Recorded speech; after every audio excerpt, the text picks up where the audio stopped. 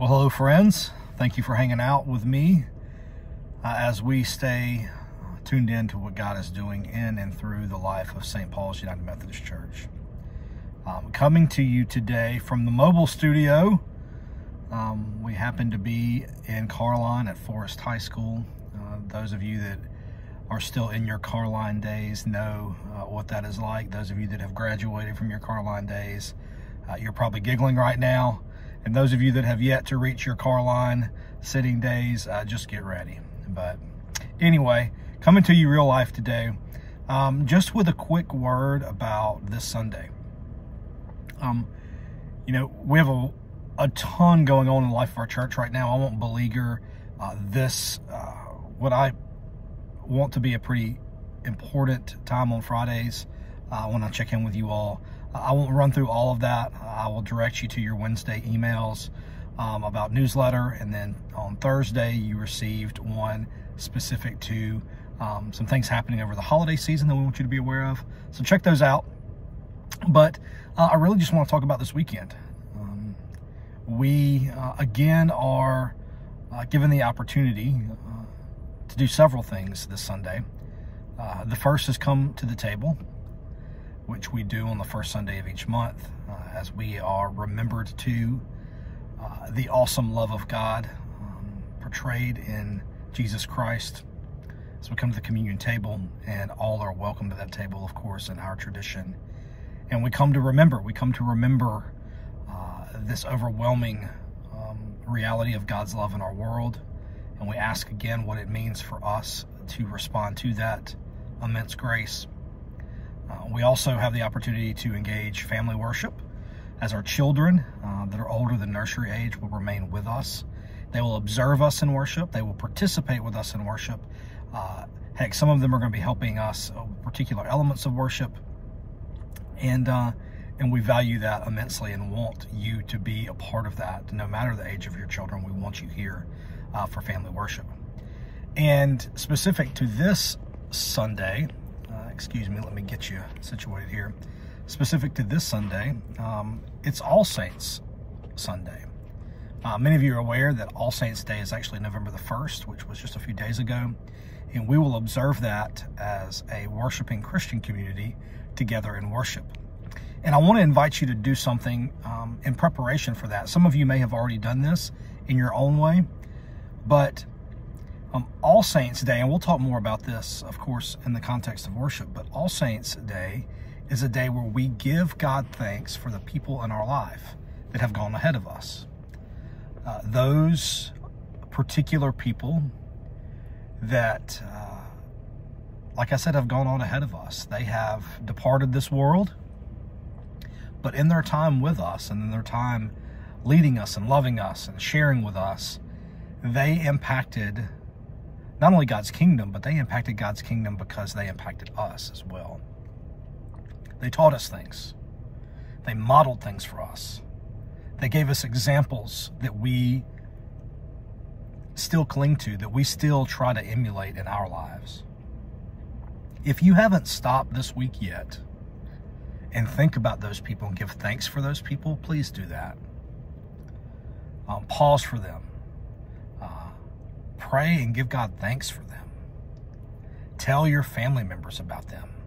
There are probably people in your life that know these saints that you're thinking about that would not only thoroughly enjoy, but probably need for their own soul you to call them and say, hey, do you remember when Grandma talked to us about this? Do you remember that time where we were going here with Grandpa? Do you see what I'm saying? Take the time to do that. I believe not only is that good for your soul, good for the soul of others, but I believe that's a God-honoring thing, and that deepens our understanding of what Paul talks about as the great cloud of witnesses that surround us. And also, if you haven't done so, invite grace into those places that all saints, and remembering people that have departed us and departed our world, invite grace into those difficult places as well. Those places that are a little uncomfortable. Because here's the other truth of All Saints Day is we say saints, and that's an important theological expression, and I believe it fits for these folks that have modeled for us the love of Christ. But they weren't perfect. They were human, right? They, in many cases, did their best, but they were not perfect. And so I know that in my own life, there are saints in my life that I remember fondly, and I remember the loving, and I remember the things that were imparted to me and for me that I cling to, but there are also things that were, that I don't remember so fondly, that are painful. And I think it's okay, and I think it's needed, and I want to invite you, if you're still hanging out with me a couple minutes into this video, that you and I, in our work as disciples, and as our work as growing people, especially those of us who claim the identity as Christian, we need to let God's grace intercede in those moments. We need to understand that even in those difficult memories, perhaps, or those difficult scenarios and circumstances where we remember people, but we also remember their flaws, and we remember perhaps pain that maybe they caused or maybe that they were caught up in, that we would ask for God's grace to move within us as we think about that. That God can even redeem those things even in our present. I believe that's how redemption works. I believe that's one of the beauties of All Saints Remembrance, is not just lamenting difficult things about those that have gone ahead of us, but also asking God's grace and trusting that redemption can even happen today.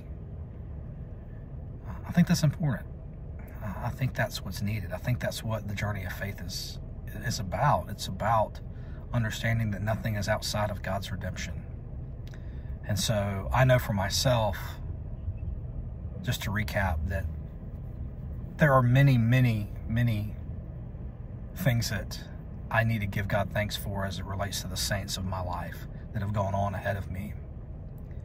I need to pause. You need to pause. We need to pause and honor God and give thanks for them.